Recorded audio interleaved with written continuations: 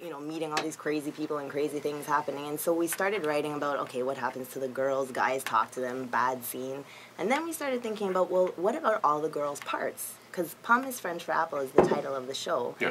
Pomme is also West Indian slang for a woman's private parts, so it's got a little bit of a double entendre. And so what happens is we go into the show and we talk from the perspective. So I guess I shouldn't go into like a Jamaican store and order some Pomme. Well, you could, if I didn't look at you for got any Pomme?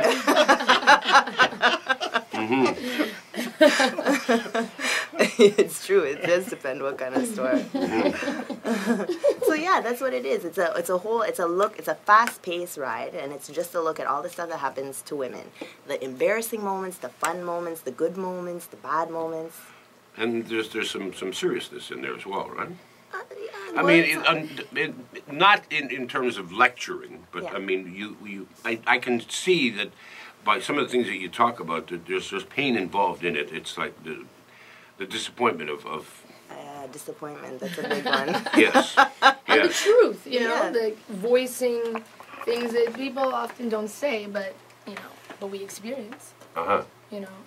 Now, have you done this show prior to your show next week? Has it been done anywhere else? Yes, we first premiered it, just sort of workshopped it one night at the Young Center in December of 2010.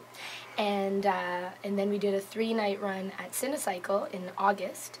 And it was all sold out, and people seemed to love it. So then we brought it back. We make some changes. The thing about the show is we always add new things and take some things out, and so it always evolves.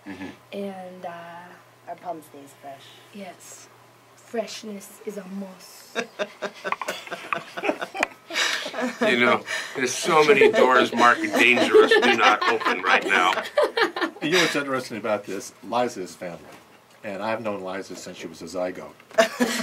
And so this is pretty... A zygote? Yeah. What is that? An egg. An egg. But, am I missing... Why have I never heard that word before? But for all of us, it was a surprise when she said, yeah, you guys got to come and see my show. I'm doing a comedy show. And we're going, what kind of comedy show would Liza do? And then when she sprung this on us, we went, what? But it's cute. You know what's good about it? It's like my dad can come to the show. Yeah. And it's like, it's crazy, but it's not explicit. It's not like vulgar. It's just the truth, you know? Exactly. It's always rooted in truth, so people, they enjoy it for that. Yeah. But a lot of parents of young women, especially the fathers, would not necessarily be that comfortable watching this performance. You kind of get into some of those areas where it's like, oh my God, my daughter.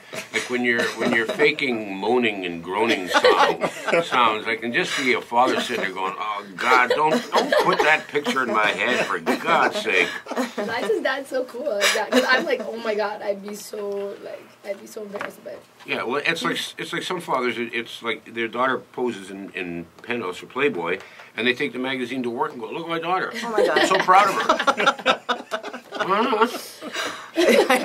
No, I think this is a little bit different than that. We wear clothes in the show. I know. I wasn't trying to say that. But they have, I hope we have time for their song. She says they have a few bars of this song they'd like to sing for us, too. What is this song about?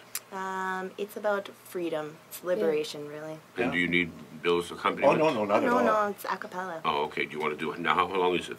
Maybe 30 seconds.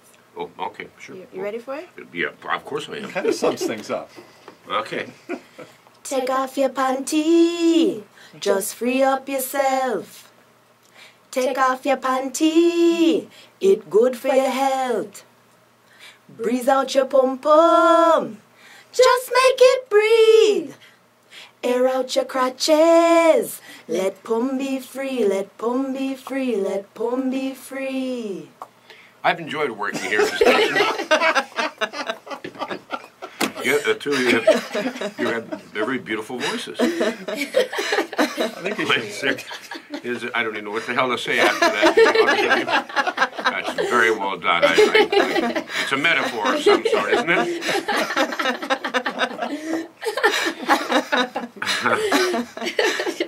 Is there a lot of singing in the play? We we do keep it musical. We like it like that, liven it up a little bit. Because also it's about stuff that we would like to see. Because typically theater, you think about it in the dark room, silence, no fun at all. But this is really, like, it's vibes. It's like a party where the entertainment, you come, you chill, you have a drink, and you laugh. Right. Then no party is complete without music. So. Because it even says, arrive early to enjoy the island ambience, complete with Uncle Bunny's famous rum punch and sweet reggae vibes. Yeah, and after our last event, we always serve Uncle Bunny's famous rum punch. And after the last one, somebody tweeted about it. It was like, damn that Uncle Bunny's rum punch. Like, it's strong. You have to be careful. It's deceptively strong. Yeah. Is there, who is Uncle Bunny? My dad's brother. Yeah. Your dad's brother? Oh, okay. I thought it was going to be like another one of those euphemisms. It's a family thing, yeah. Her father has such a great history of music in Canada and reggae. And we should discuss that too, because this is where this kind of rooted between her and Jesse, my son, and all these families. All this new cultural stuff has come from that. From All these right, kids. well, we'll do that when we come back. It's 12:15 at News Talk 1010. First, a look at time saver traffic. Well, we're heading out right now on the 401 westbound. That was funny. That's great.